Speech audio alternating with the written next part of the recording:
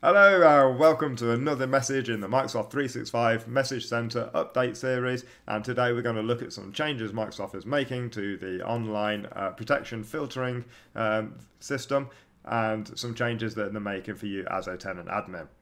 Now, what we might find sometimes is email messages coming through the system. We might find sometimes a bad message gets through to our users and sometimes a good message doesn't.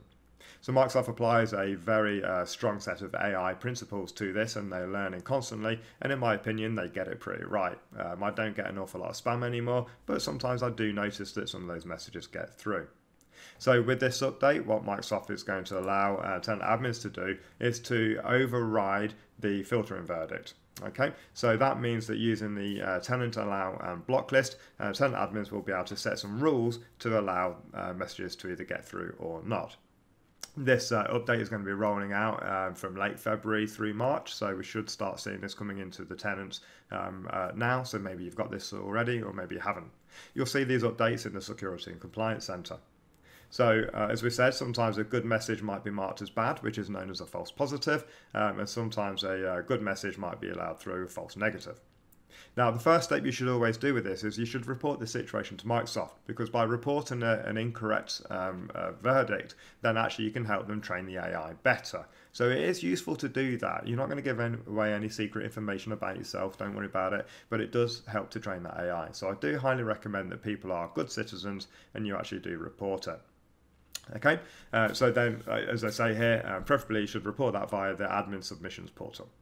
Okay, but if there's still a disagreement after everything that goes on, then tenants need to put in some kind of override, and this is usually in the form of an exchange transport rule.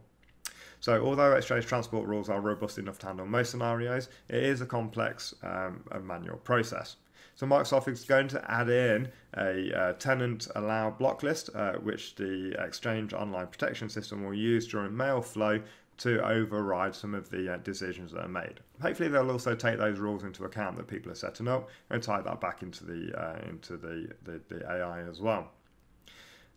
So going forward, they're also going to allow the ability to handle URLs, files, senders, recipients, and things like that. So this is something they're expanding even further. We're just starting with messages at the moment. So I think this is going to be a very positive update. I think a lot of tenant admins are going to find value in this, and this is a good one to go and have a look at. So I'm interested to know in the comments below, how are you going to use this system?